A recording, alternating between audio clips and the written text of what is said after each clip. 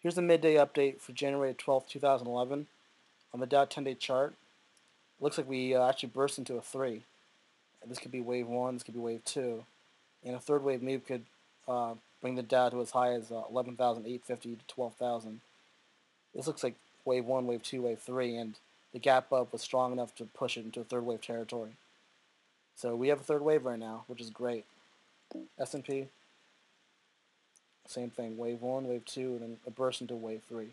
Highest target I have for S&P is as high as 1310 to the upside. That'll be 1.618 times wave 1. This will be wave 1, this is wave 2, this is wave 3.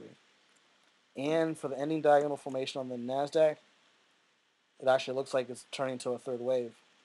And any diagonal would have stopped right at 27.22 yesterday.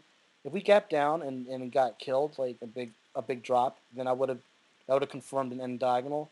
But we actually extended past it, and it closed at above 2750, would be 1.618 times wave 1, and that would be a full 3, and that would negate an ending diagonal. So the worst case scenario was that we're topping here, and I believe that if we take out 2750, then that situation would be negated, or that scenario would be negated. That's a wrap.